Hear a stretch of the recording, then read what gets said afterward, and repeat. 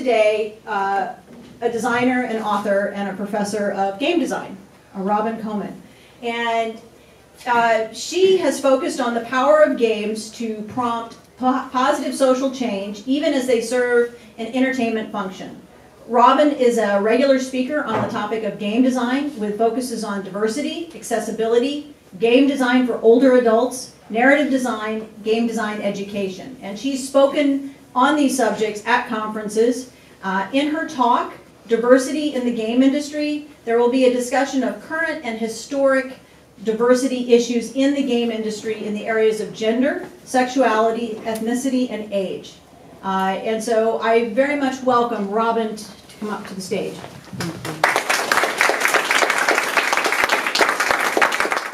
Thank you for the lovely introduction, Jocelyn. So I'm just curious, how many of you consider yourself gamers?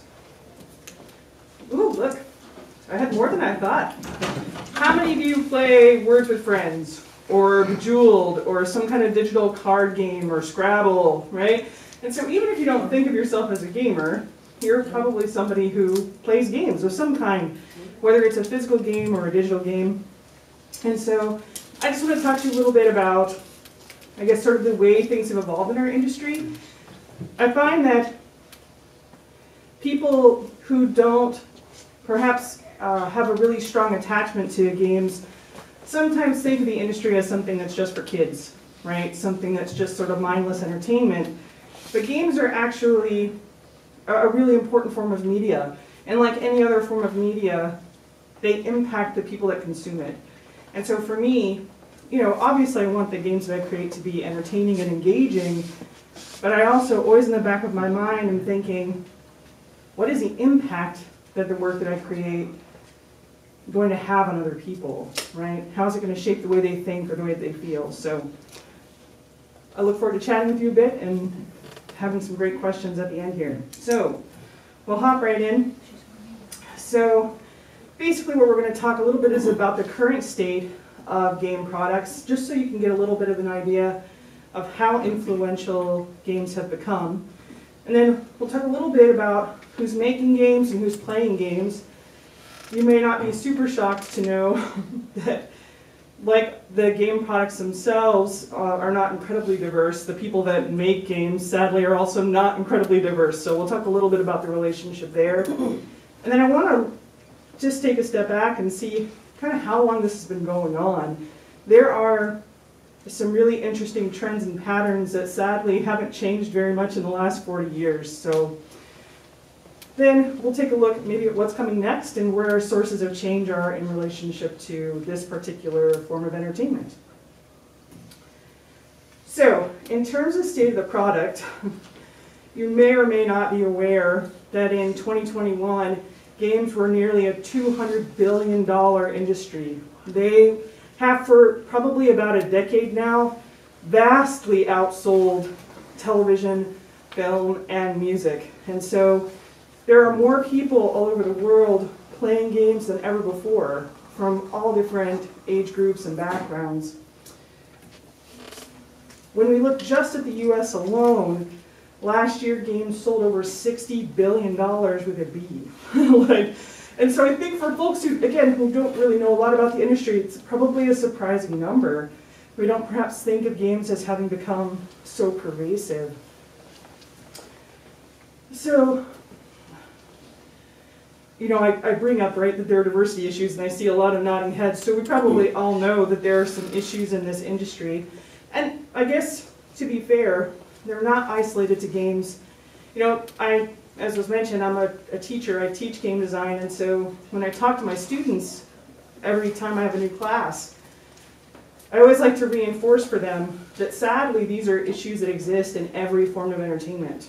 These are issues that exist in film, and issues that exist in television and comic books, even in children's literature. And so we're not alone in this, but if we don't identify the fact that we have diversity issues, they're not going to get better. So some evidence of issues here. So Gamergate was, I say was, I don't know if it's actually gone, we just don't really talk about it anymore, was a pretty atrocious series of events that unfolded beginning in 2014 in which several designers, female designers, queer designers, began to be targeted by what I would call a very toxic niche portion, not just of the audience, but even of members of the industry. And so we, for better or for worse, tend to have an audience that's pretty technically savvy. And so we ended up with several well-known cases of designers who actually had their home addresses, their phone numbers, their email addresses just released to the public. People receiving death threats that drove them from their homes. And basically just kind of this explosion of negativity toward games that were trying to make a difference. Games that were trying to explore tougher issues like mental health. Games that were trying to broaden not just the audience of consumers, but the audience of creators. There are some tools out there if you're ever curious about trying to make a game yourself, like Twine, for an example, which don't require you to be a programmer. They don't require the same, perhaps, level of technical proficiency in certain areas. And so a lot of this just stemmed around what is a game, right? What actually makes a game? And sadly, I think, you know, looking back on the vitriol that arose here and the homophobia and the sexism and the racism that was associated with Gamergate was really kind of a foreshadowing of things that were to come over the next few years. And so this wasn't obviously the first time that people in our industry were aware there was a problem. It was just the first time that perhaps it so dramatically had an impact on people's lives. And so in addition to that, you can see here a series of lawsuits have happened with some really big name studios over the last few years. If you're not familiar with Riot Games, they're probably the most well known for a game called League of Legends, which is it's called a MOBA, a massively multiplayer battle arena. And so Riot, like Ubisoft and Activision, suffered with diversity issues. They did a lot of gatekeeping, expecting, for example, people who applied for jobs to have attained a certain degree of proficiency and expertise in their game. If you weren't at a certain level of proficiency, if you weren't good enough at their game, they wouldn't even consider you as an employee. And so surprise, surprise, they got a lot of people who act alike and thought alike, who were from similar demographic backgrounds working for them, not creating the most positive work environment for people that didn't fit in that mindset. And so they ended up getting sued and ended up paying out quite a bit in that lawsuit. Ubisoft basically had an identical problem. Lawsuits around hostile work environments, toxic work environments, where women and people of color and members of the LGBTQIA community just didn't feel made welcome or made a part of the team, didn't have the same opportunities for advancement within the organization. And so the most recent was the Activision Blizzard suit. I believe this is the first time that we've actually seen a studio sued by the state. So the state of California is actually suing Activision Blizzard for, yeah, you can clap. This will be on YouTube. I am clapping. Because if this kind of thing doesn't happen, change doesn't happen, right? And so it doesn't make me sad, of course. I had students come in to my classroom whose dream was to work for Blizzard, some of whom actually went on and had wonderful careers there. And then, you know, when all of this was unfolding, kind of had to look at who they were and what they were doing and decide if it was someplace they wanted to be. When you look at, I guess, sort of the response of the workforce of Blizzard, you know, they staged a walkout with nearly 100% participation from the workforce at Blizzard. So I think there was, you know, a positivity in that response. How much has changed since then, I think is still up for debate. Change, especially at the executive level, where a lot of decisions are made that shape the culture of a company, can be slow to occur. And so, again, I think more than enough evidence that there are issues. But unfortunately, as I mentioned, they're not issues that are quite new. But issues that we do see in other ways. So, Can you? Yes, sir. Can you describe for me? I'm not too surprised at all of that, but I don't know what were the issues in the Activision Blizzard lawsuit? Sure. What did the state go after them? Absolutely. Equal opportunity employment violations. So much the same as happened with Ubisoft and Riot. You had people who were personally engaging in suits in and around hostile work environments. So they were suing because they were being harassed at work. They were suing because they weren't being given opportunities for advancement. Yeah. Wasn't there like some time ago where something Blizzard sexual assault? I can't remember if it was Blizzard or was something else. I don't know. Sorry, I didn't hear that. Never mind. Don't worry. It's okay. I mean, so there have been some strange things that studios, including Blizzard, have tried to do to kind of get information about the player base or to kind of get information about the workforce and supposedly encourage diversity, but in ways that were just odd and kind of awkward, which I guess kind of fits because as people who are passionate about games, we kind of have a reputation for being awkward. Just being honest. But so much in that same vein, women, people of color, members of the LGBTQIA community who just didn't have the same opportunities, were not made to feel as welcome, who would actually have, you know, acts of harassment perpetrated on them, and they were just expected to take it as if it were just a joke, right? And so this led to individual suits being brought, and then the state of California became involved and looked at it from that angle. So I'm not sure why Activision Blizzard was a tipping point. But again, I think hopefully it's going to lead to positive change. Hopefully it'll lead to studios taking their culture more seriously. So thank you for the question, I appreciate it. So one of the ways that we can see these issues play out in games is in the type of content that we create.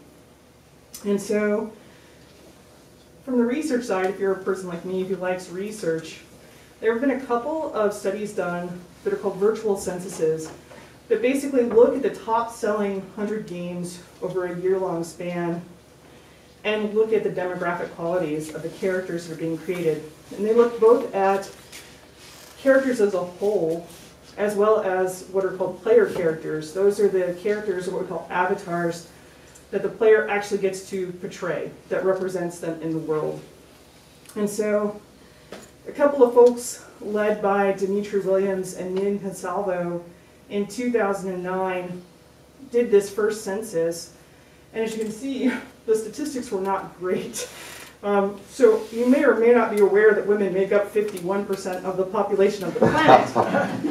But they only made up 15% of the population of games. And this was not playable characters, this was total. 15% of the characters that appeared in these games were women. Only 17% were people of color. I think like less than 2% were Latinx or Hispanic, around 8% African American. So here we go, we jumped to 2020. And so Nian Consalvo gets another group of researchers together and they're like, we're going to do this again. Surely it's going to be better. 16% of characters were women. 1% better.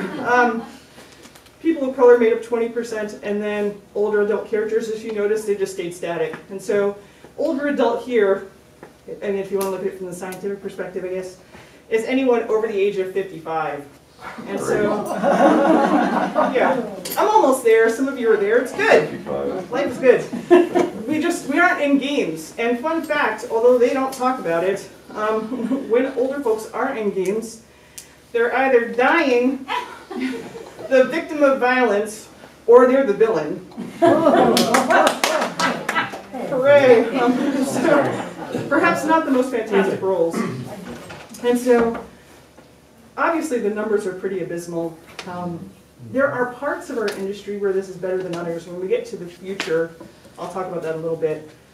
But overarchingly, what we do see it increase in, which I think is neat, is customization. And so what does that mean if you're not a gamer?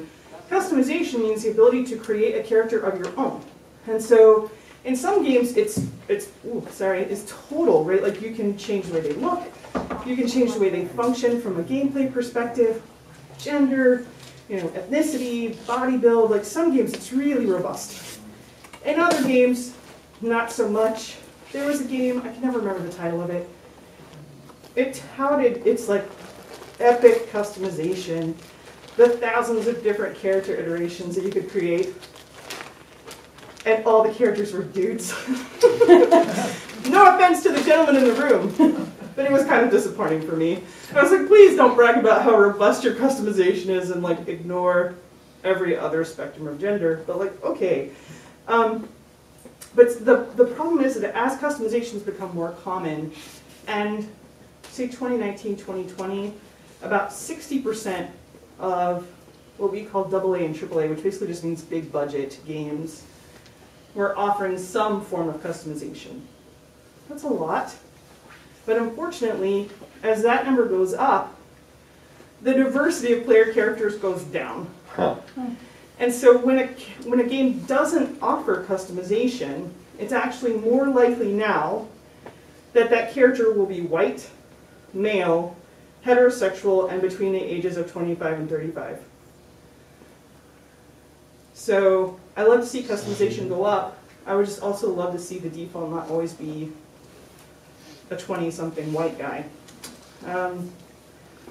Case study. So if you're a gamer, you probably know this game. If you are not, this is a narratively driven, dramatic game called The Last of Us Part 2, sequel to, surprise, surprise, The Last of Us. And so The Last of Us Part 2 is a game I decided to talk to you about for a few minutes because it is the first time that at AAA, so the highest price point, what we call like a blockbuster film level budget, right?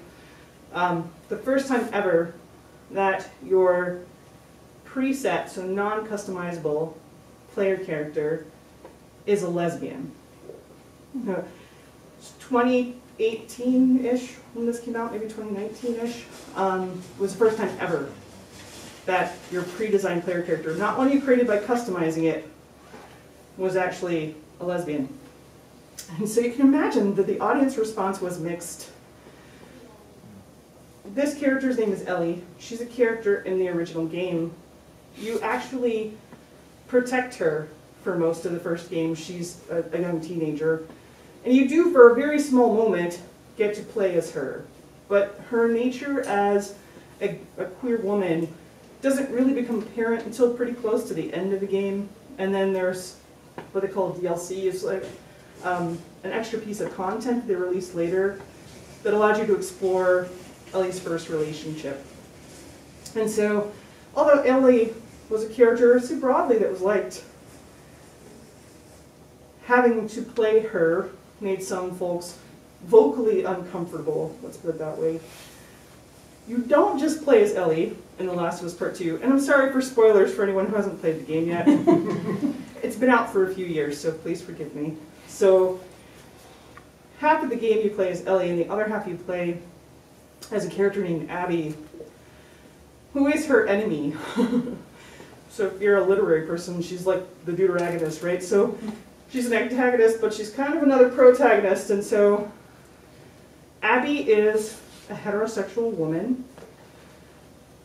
I guess to give you a little context to this world, The Last of Us is centered around an apocalyptic event where an infection causes people basically to go mad and become kind of monstrous. They're not zombies. They're mushroom people. It sounds way cooler than I'm making it. So, fun fact, there's a real world fungus that hijacks the brains of invertebrates. Cordyceps. The cordyceps. And it jumps to people. And so there's an apocalypse. And so the world falls apart. It's very dangerous, dilapidated. So there are diseased humans everywhere, but also just people behaving terribly because they're all competing for very limited resources. And so in this dangerous world, you might expect people to be kind of fit, right? Like, if you're going to survive, you probably have to have gotten in a certain degree of shape, be able to take care of yourself. And so Abby is a very hyper-muscular woman, which immediately brought out all the trolls who didn't see her as a realistic female character, who wondered if she was really a guy pretending to be a woman, right? So there's like all this transphobic nonsense that happened, and all this just very, again, sort of vitriolic stuff that happened. And so, you know, the game still did really well, which is a positive, right? So the company who made this game, Naughty Dog, still, you know, recouped their costs, and it won a Game of the Year award. It was very well received. But I will say, there's no better word for it, the toxicity of response.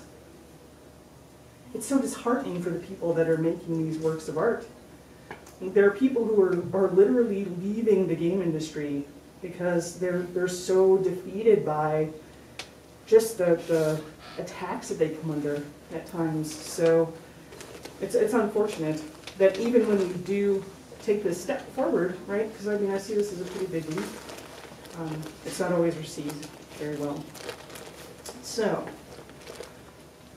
where are we at in the workforce of the industry?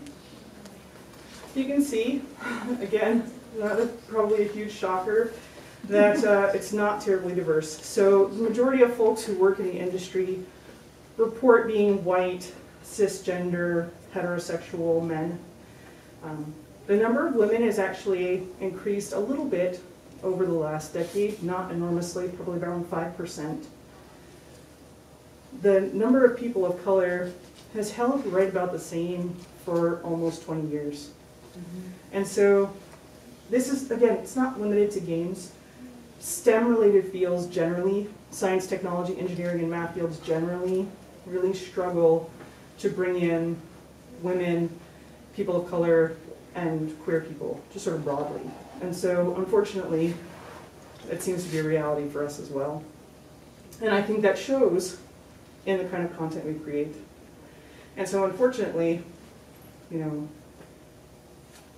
I think until we do a better job of evening some of these numbers, unless we have allies who are advocating for a better approach, we're likely not going to see an enormous change in the content that we create either.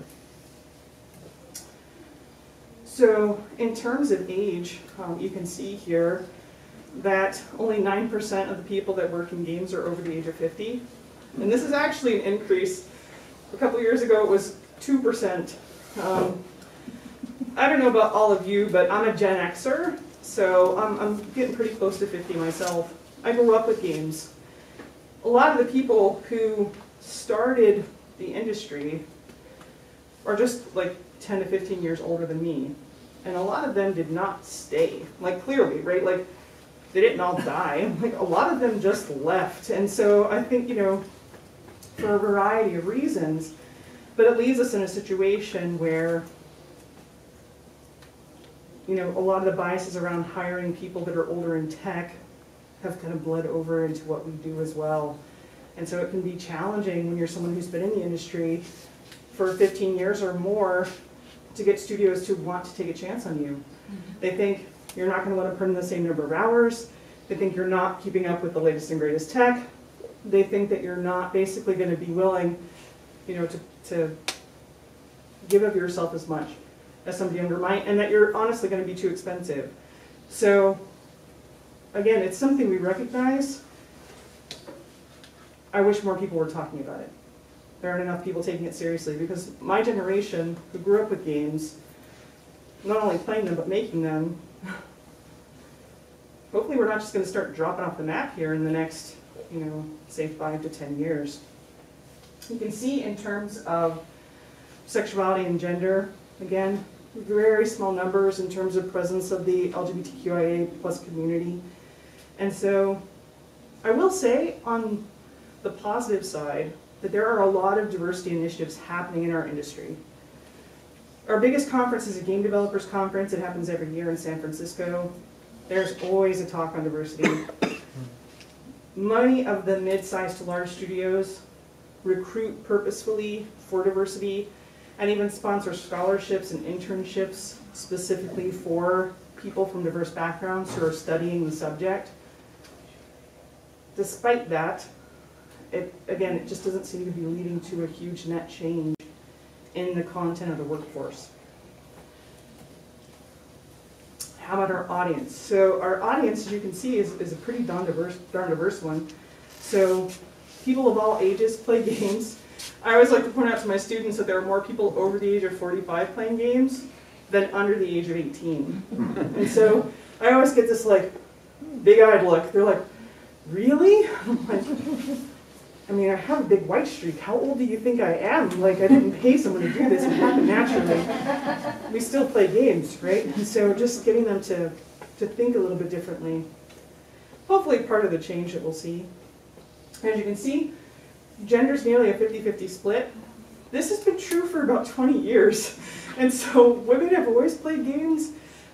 It's just perhaps not always the same types of games as men might be playing, but there's definitely a diverse audience there.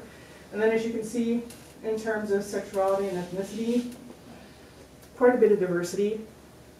I always like to point out with ethnicity particularly that even though numbers may look small for Latinx and Black players and Asian players, they actually, that demographic group plays more hours per week.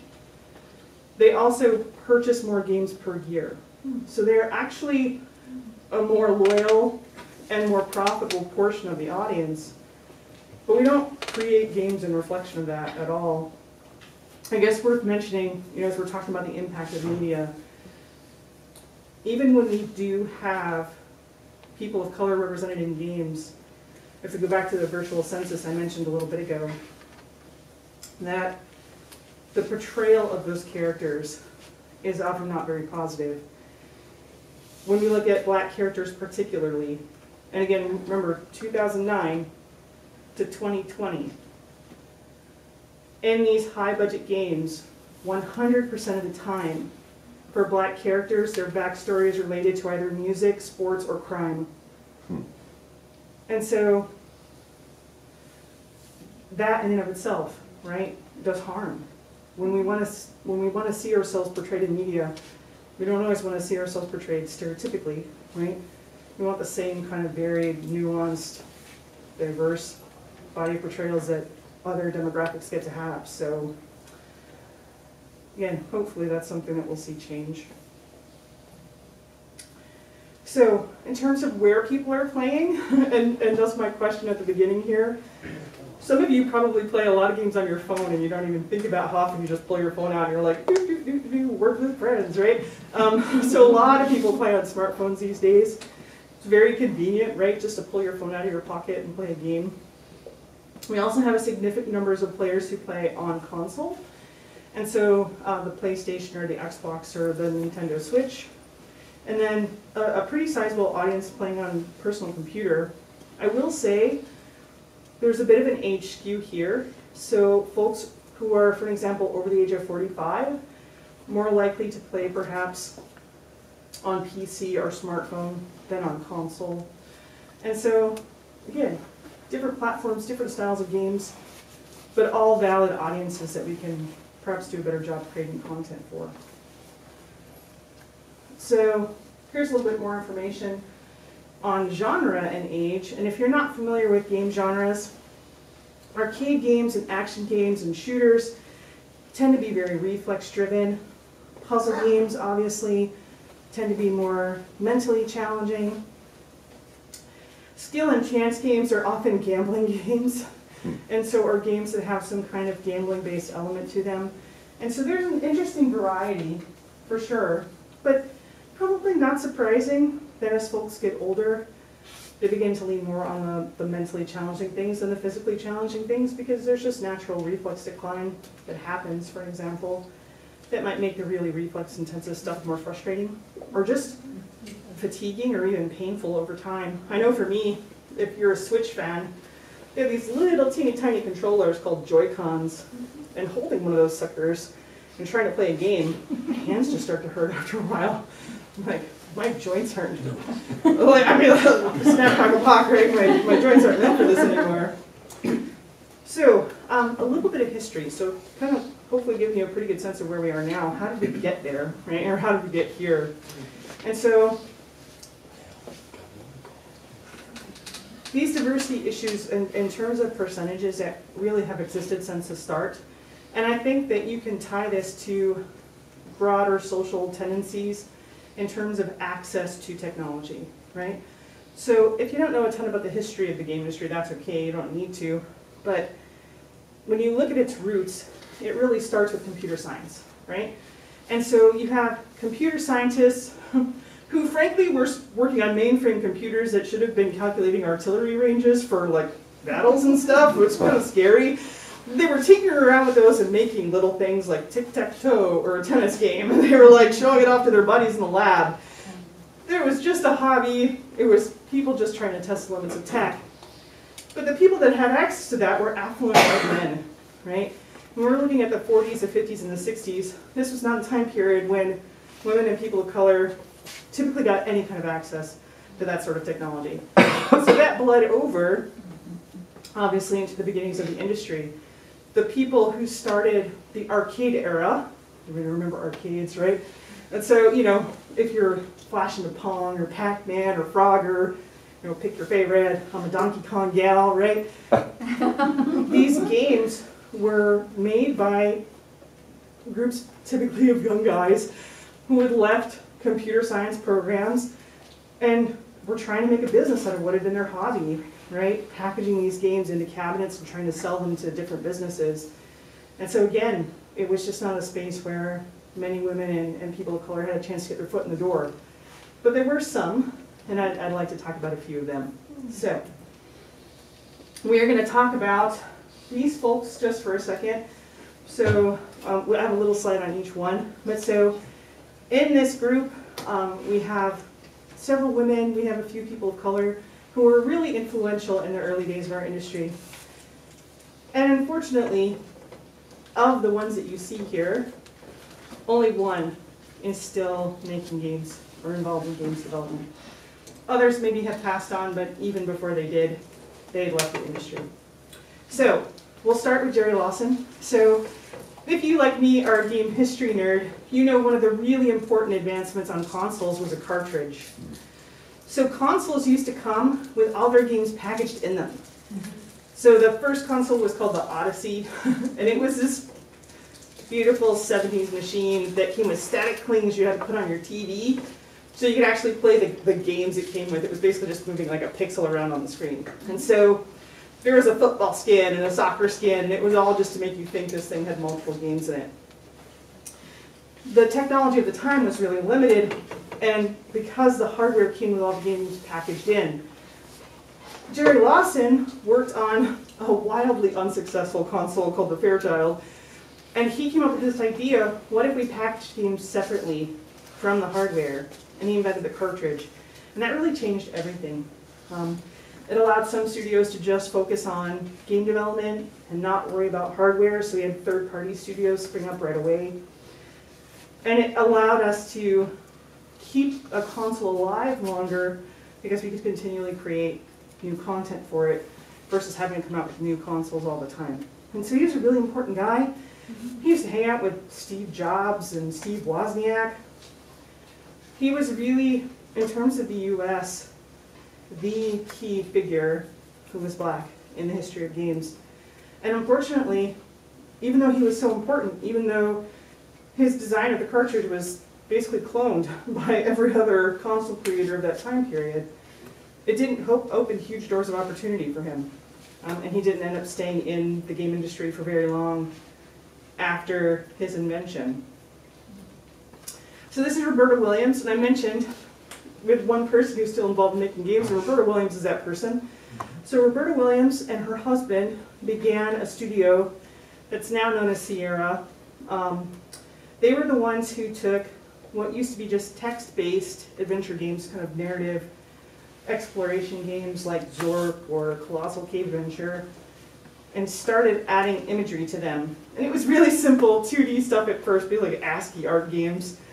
But it was a revolution for the time period.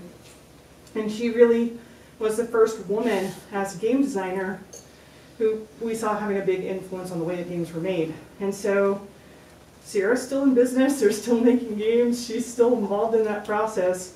I don't know if there's any other woman that can claim to have been a part of the industry as long as she has. Donna Bailey made my favorite arcade game of all time, which is Centipede. Yeah, Centipede, people.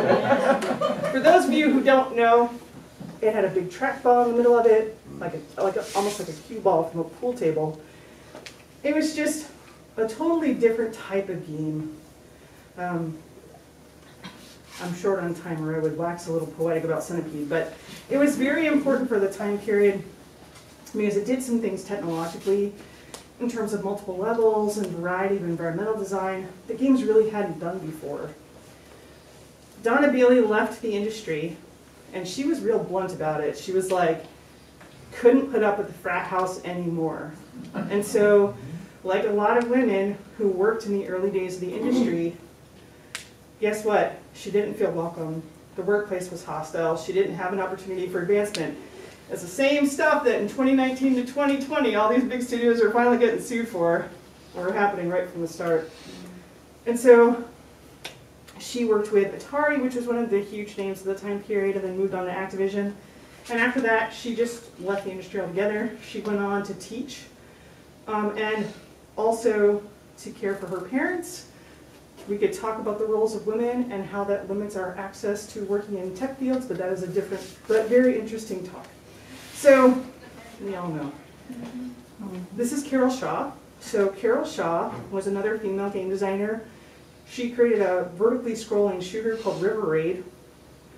She did this at a time period when Activision, the studio she worked for, did profit sharing. River Raid made so much money that she was like, peace, I'm out, and we're retired. Good for Carol. And so, yeah, she literally made so much money. She was like, I don't have to put up with this anymore, I'm gonna go.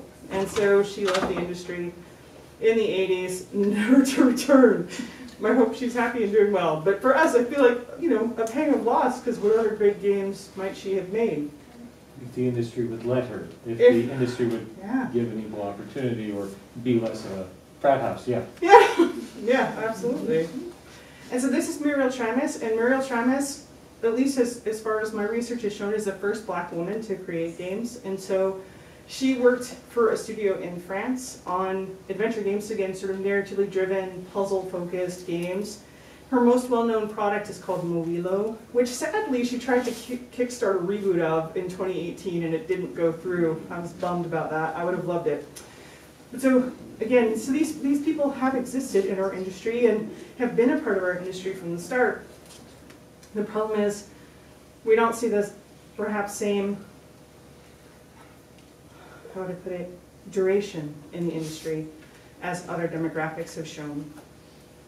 And then CM Ralph is actually a developer I just learned about a year ago, which is kind of crazy for me as a queer woman. I had no idea CM Ralph was a lesbian who made a video game way back in 1989. Not only was she a lesbian making games, but she made a game about a lesbian character. And so before Ellie, we had, for better or worse, Tracker McDyke.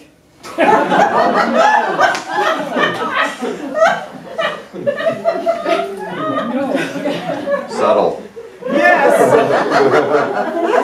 Subtle is the watchword. I'll forgive her because it was 1989. And so she created a game called Caper and the Castro that not only featured a lesbian protagonist, but also featured the first transgender character. And so she was a detective actually investigating the disappearance of her friend, who was a trans woman. And again, classic point-and-click adventure game. I was super psyched to find out this existed, and even more excited to find out that it had actually been preserved and emulated. So you can actually go online and play Caper and the Castro. I'm not saying it's the best point-and-click adventure game you're ever going to play. It was this lovely little piece of LGBTQIA history in our industry. It was also created specifically to raise money for her friends who were struggling with HIV and AIDS. And so it was released as charityware. She didn't make any money from the game at all. Everything she made, she gave to the Castro community in San Francisco because of basically how it had opened up her life, which I think is a really beautiful thing. And so, again, just a little snapshot. There are, even now, lots of people who are not, 25 to 30-year-old, straight, heterosexual, cisgendered white guys. There are lots of diverse people. The key, I think, is how supported are they in the creation of their product, getting their product out to audiences so that it can actually be seen? Are they being welcomed into mid-sized and larger studios so they can help to transform the way those studios work? I think that it's getting better, but I think we could be doing more to support those diverse parts of our community. So that brings us to the future. And so where do I see things going from here? Where do I see maybe the most potential for positive change coming from? And for me, there's a couple of different routes. Number one is the Games for Change movement. So if you're not aware of the Games for Change movement, it's an area of our industry that is specifically focused on creating games that aren't just entertainment. Games that are meant to transform the way you think. Games that are meant to open your eyes to different social ills or environmental concerns. And so they're games made with the purpose of making us better, really, than we might be before. Games for Change has a conference that happens every year. There are awards that they give out for games, and so if you are interested, perhaps in playing games of a type you wouldn't have before, but games that are, again, about something more than just, blowing somebody up or shooting them with a gun, Games for Change products are a great route to find that kind of work. We also have a really thriving independent, or what we call indie game industry. There are lots of people who are creating small budget, small scale passion projects, releasing games all over the place. Now, are they getting the big budget? Are they doing the big marketing pushes? Are they releasing disc versions of their games in Target and Walmart and Best Buy? Probably not. They're thriving because there are virtual marketplaces that exist. So they're releasing on Steam, they're releasing on itch.io, they're working with virtual marketplaces on the major consoles, and they're releasing their product there. These indie games, some of them are just as, octane-focused, entertainment-driven products as you get at the big budget level. But a lot of them are trying to do something more, and a lot of them are being created by people who did not feel at home, for whatever reason, in the larger part of our industry. And so this is where you find a lot of diversity in terms of age, ethnicity, gender, sexuality. So our audience is also changing, as I mentioned. It's not just kids under the age of 18 that are playing games. Our audience is way more diverse than that. Games have become so pervasive that more than 88% of Americans report that they play games at least once a month. That's a lot. So there are a lot of people who play a variety of types of games. I think we just, as an industry, could do a better job making sure that we are releasing content that interests as many people as possible and that can be, again, compelling and impactful to as many people as possible, and that's perhaps where we're still growing. Another thing I wanted to point out is the phenomenon of what's called mixed reality. So how many of you have ever played around in VR, or maybe played around with an Oculus, or so have you. Awesome. So maybe you've never done anything with virtual reality, maybe you've never had a chance to try a HoloLens or a Magic Leap. Let me ask this, how many of you play Pokemon Go? Only one? Two? Okay. I haven't played in a while. If I had asked that question 4 years ago, it probably would have been a very different answer. So that's what's called an augmented reality experience, right? Where I can set my game so that if I scan around with my phone, I see little Pokemon popping up in the world, right?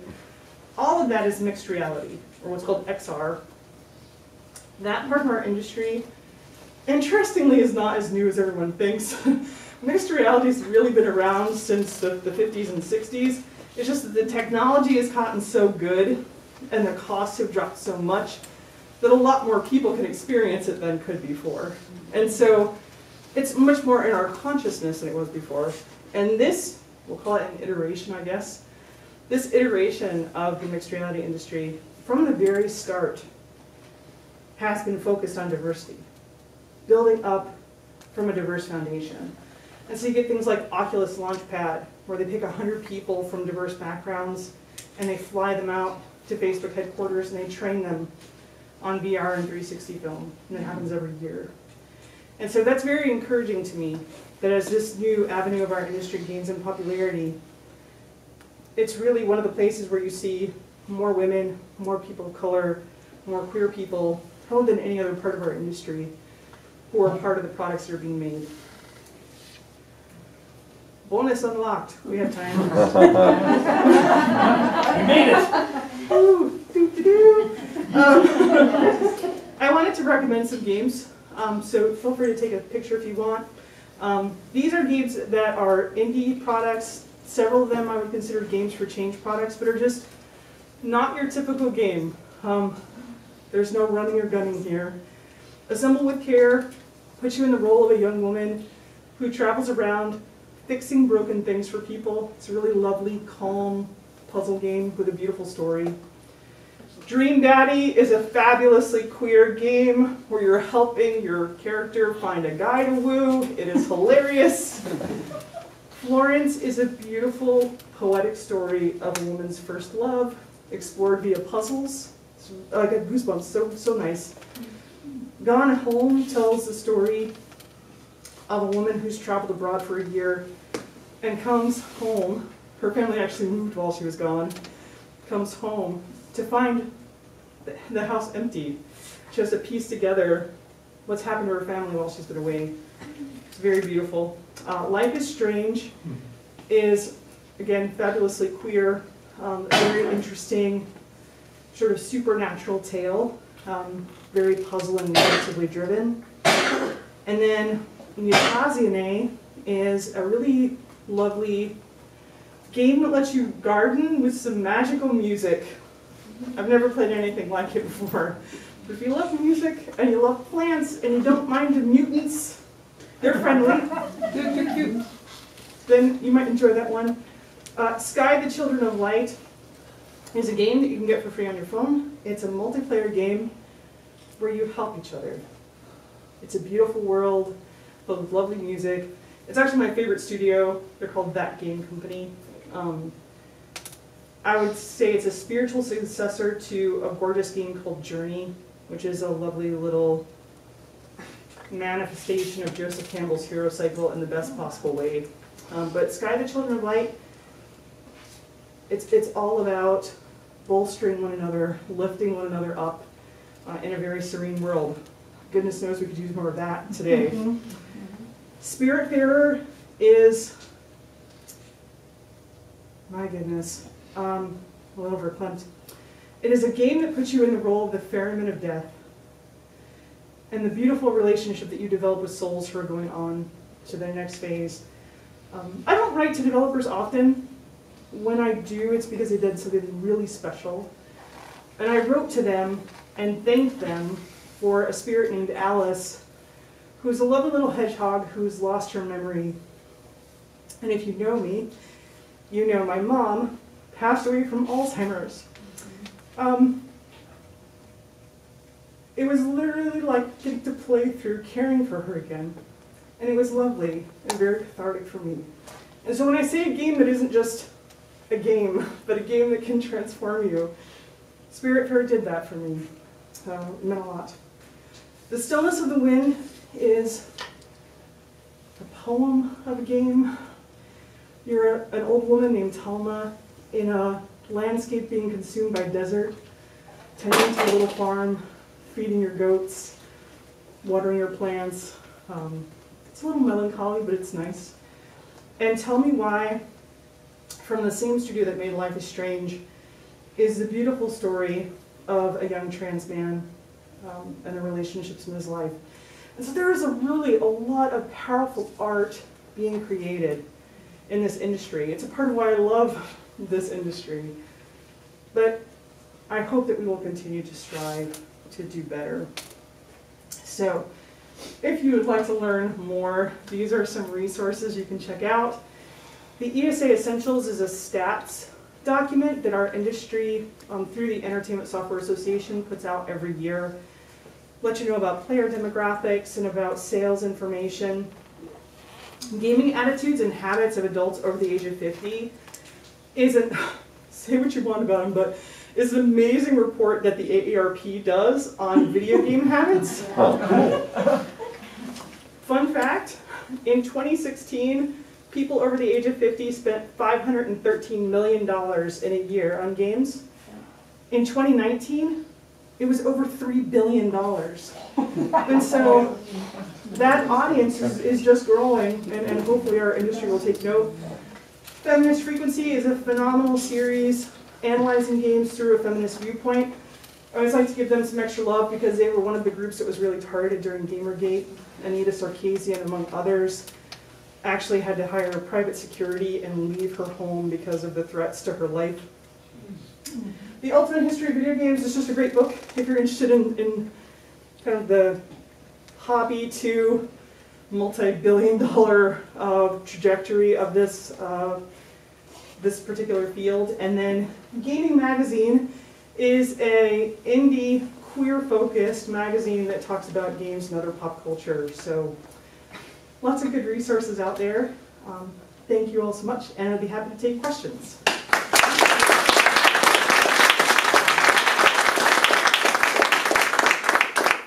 So feel free to call on folks. We'll go one at a time. We got about 10 or 15 minutes, whatever you need. Awesome. Yeah? The statistics, were those just in the US or were those worldwide? Really great question. So the Entertainment Software Association looks at anything rated through their rating system, which is called the ESRB, the Entertainment Software Rating Board. That's over the US, Canada, and Mexico. So those are where those numbers came from. Thank you. Yes? I think it was clear when we found out what you were talking about, but when somebody asked us what kind of gaming do you mean, the gambling gaming came up. So I know there's a lot of graphics in there. Those are probably much more simpler mathematic games, but is there any overlap between the two industries, regardless or not of the diversity issues that you're talking about? I think that's a great question. So I will say from my perspective, the design of gambling games, it's really dependent upon what part of it you're talking about. So most gambling games these days, if you're somebody who goes off to casinos and plays slots, for an example, have games within games, right? So there's not just you're pulling the bar, but there's a game that you're playing in between to keep you engaged and to keep you entertained. Folks who are trained to be game designers would be making like those games within the game. The person who is at the gambling company designing the gambling portion and the payouts and the percentages there is probably a PhD in mathematics. So it's a very specialized role. But there's definitely some overlap. I think here first. Thank you. That's a great presentation. Thank you. You were talking about PhD in mathematics. What is the educational qualification of skills needed to be a successful game developer? That's a two-part question. That's part one. And then part two is, how do we, it seems like those skills are perhaps not very well distributed at least in this country. Yeah, both great questions. So on the educational side, and how that connects to the roles we need, games are made by artists, so 2D or 3D artists, people who do animations, who do texturing, shading and lighting, modeling. You have programmers, right? So people who are coding. You have designers who are the people who are crafting what are the mechanics of the game or the rules of the game and the gameplay structure. People who do testing, people who do production, which is basically project management, or I love to call it cat herding. And so wrangling all these different creatives and trying to get us to work together nicely and speak each other's language and actually get something done. So actually a really diverse body of skill sets. I mean, we clearly need HR people, right?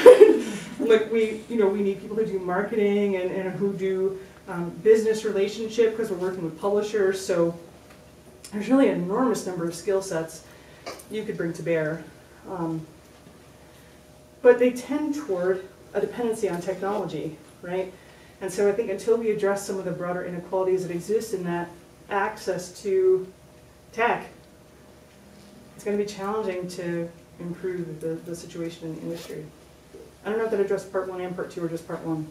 It does. I mean, but part 2 was, it also is amazing. Sorry if I'm making a comment. That every young person I talk to, either they love math, which would be like 5%, and 95% just are afraid of math. So if they're afraid of math, what's our...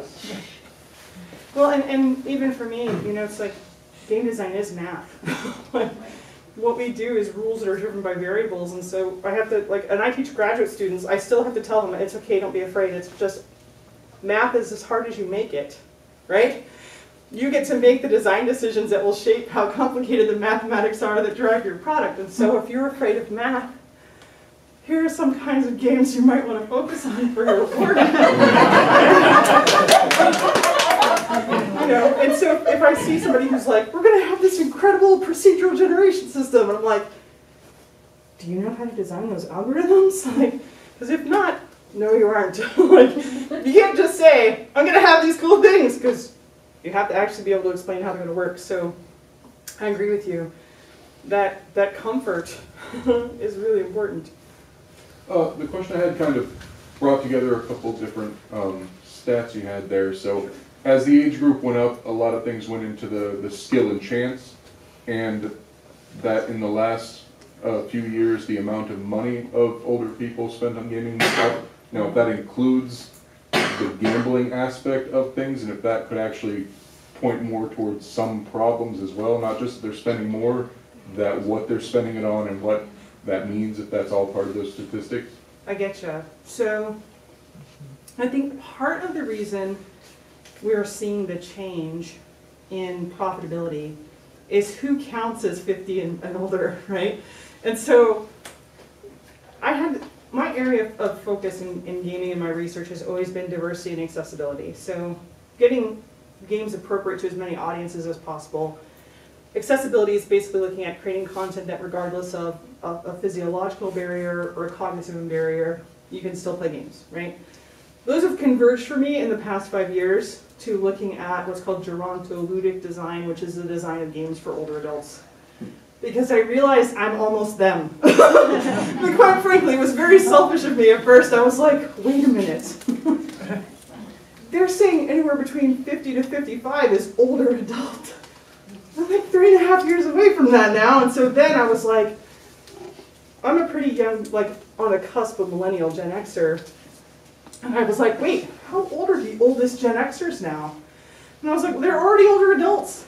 The oldest Gen Xers are 57 or 58 this year, and so those people are all playing games. They've been playing games. And so I think the profitability of the older adult audience is just going to continue to rise every year, because you have people who, for them, games have always been a foundational hobby. Now the other half of your question, what are they spending money on?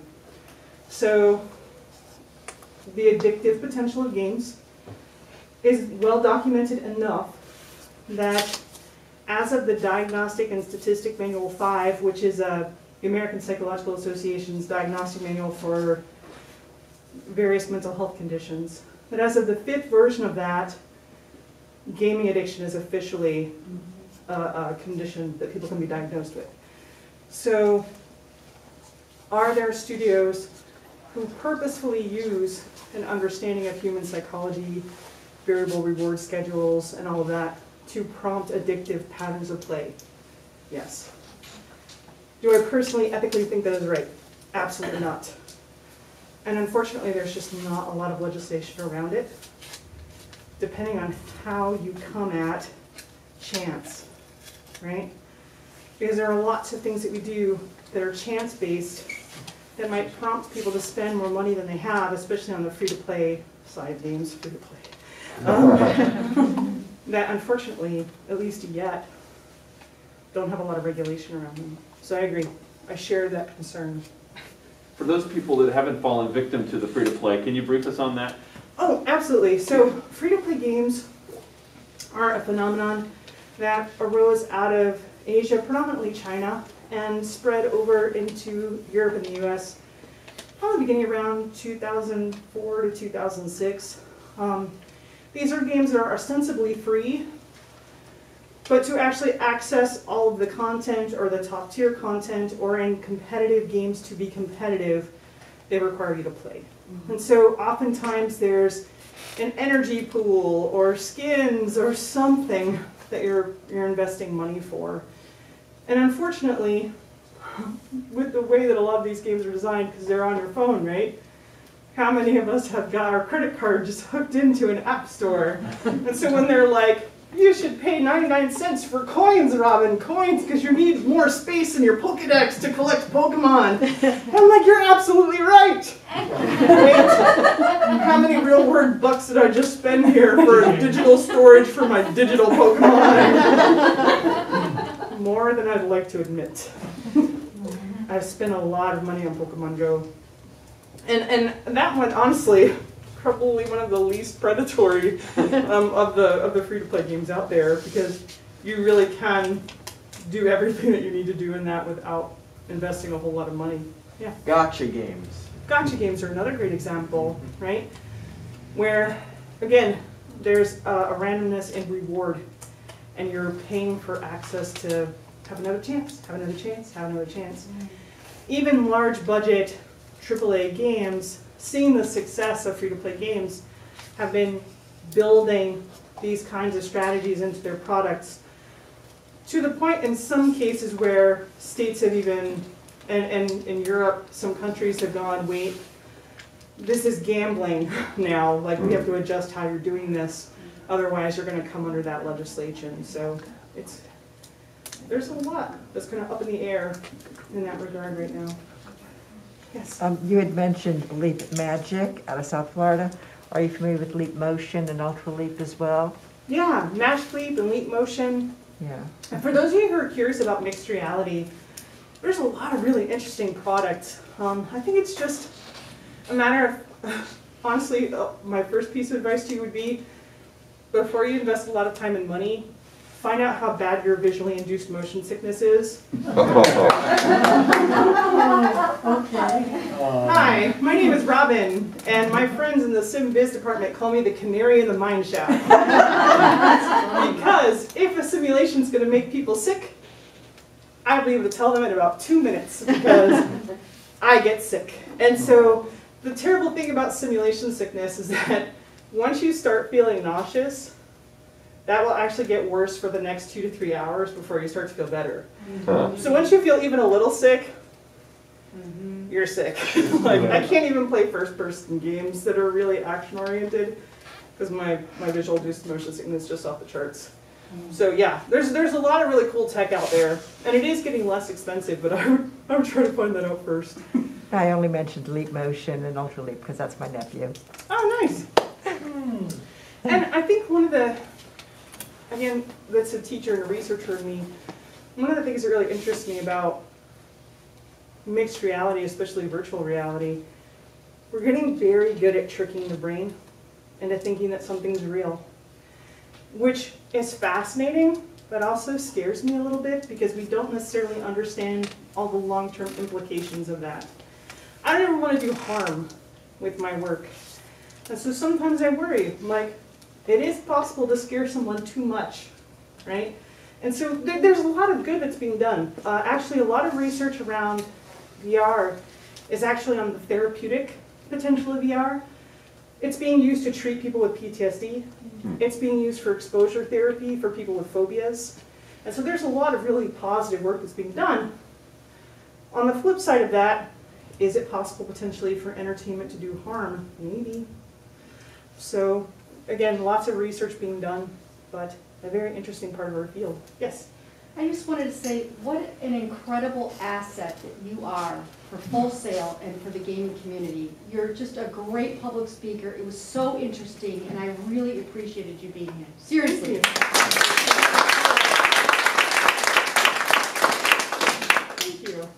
appreciate that very much. You had a question? Yeah, very early in the presentation, and for me, I have trouble recalling, but there was a suggestion of building games that would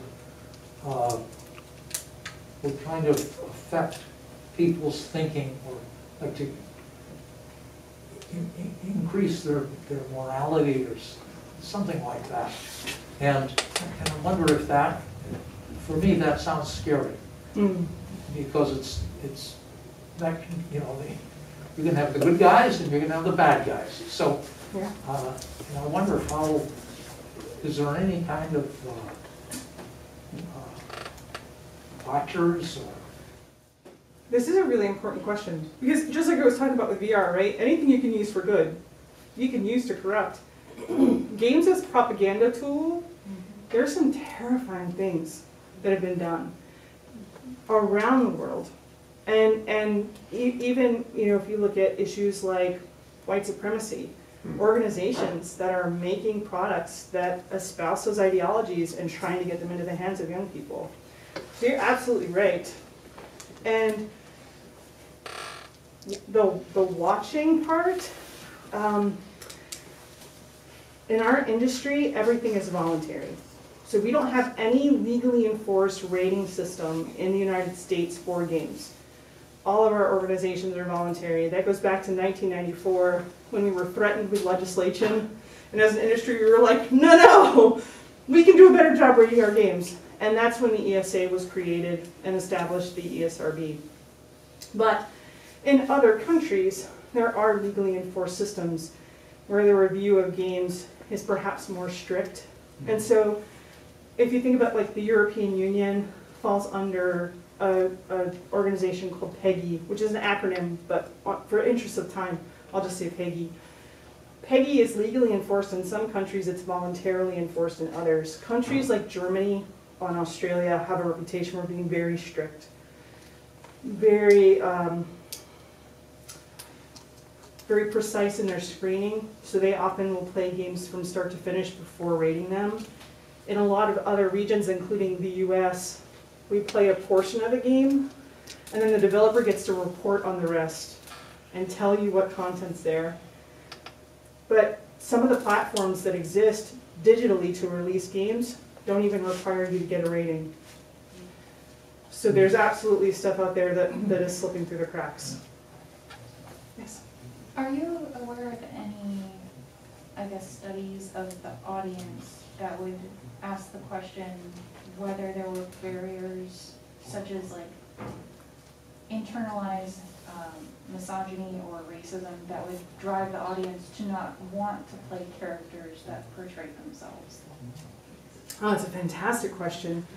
So my answer is, I bet there is.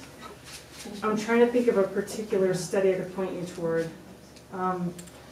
There's a lot of the research I've been doing over the last 5 years specifically has been looking at the way older adults are depicted in media and the internalized ageism that we bring. So I did a study just last year and found that a majority of my respondents, because I was specifically targeting people over the age of 50, felt more comfortable playing a younger character. And so I do think part of that is internalized ageism because of how media depicts aging as decline versus being able to be thriving and vital. And so, yeah, I agree. That's definitely an issue. I'm sure that affects issues on gender lines, sexuality lines, and ethnicity as well as age. Other questions? Yes? When you were talking about the lawsuits, there was a company that requires their potential employees to have to be good at their games. Does that apply just to the creative people or like the finance people as well? It was everybody. I'll be honest, like, it was something I was going to talk to you all about anyway, but my students brought it up in class. And I had like one guy that was like, it's gatekeeping, and he was so angry about it. And then another guy that was like, well, I can kind of see their point. Like, you want to know that people you hire are passionate about your product. And I was like, so you're telling me I get the most tremendous artists. They can do the most beautiful work. Their models are like anything I've ever seen before, and I know they're going to make my product better. And they're just bad at my game. It wasn't just that they required people to put in a certain number of hours. You had to have hit a certain level of again, proficiency or being good. So they've got 300 hours into my game, and it's clear they're terrible at it. But they love it, and they're an amazing artist. I want to hire them, right? Like, I don't want to go like, oh, sorry, get good.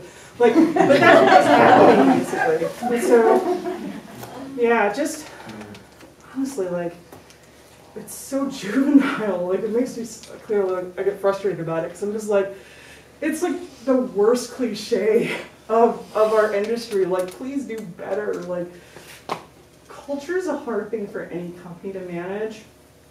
But you can go all the way back to the start of the industry. Remember, we were talking about the frat house, right? A lot of studios are still begun that way. They're still started by a group of people who went to school with each other, who liked working together, and they decide they're going to go off and start a studio. And that's exactly what happened with Riot. A bunch of kids that just happened to make a game that took off, that people fell in love with, and it's let them grow really big without an understanding of how to run a business. And so now they're having to learn how to actually create a positive culture. And that internal issue within their company absolutely had an impact upon their audience, right? I mean, League is noted as being one of the most toxic cultures for an online massively multiplayer game. They have put hundreds of millions of dollars into trying to solve these problems. They have a whole team of PhDs whose job is to try to reduce toxicity in their audience. But part of it is reducing toxicity in their company, which they're working on. Again, credit where credit is due. They were working on it. I just wish it hadn't come as a result of lawsuits. Yes. All right. What Last question. What are the top few, just 2 or 3 companies that make games, and what is the best upcoming company, do you think? Oh my goodness. I mean, if we're looking at sort of like best in terms of biggest and most profitable. That's what I meant, yeah. I mean, I'll be honest. I mean, Electronic Arts or... Riot, Ubisoft, and Activision Blizzard are 3 of the most successful companies in the world. Electronic Arts is a hugely successful organization.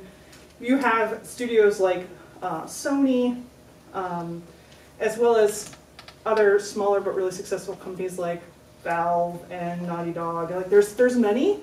In terms of up and coming, gosh, I'll give a vote for Don't Nod. Don't Nod is the company who made Life is Strange and Tell Me Why. I love a plucky little indie that could. So they've had a lot of success with their products and a lot of really positive response for the diversity they're trying to explore in their products. So give them a try. Thank you again. Thank you.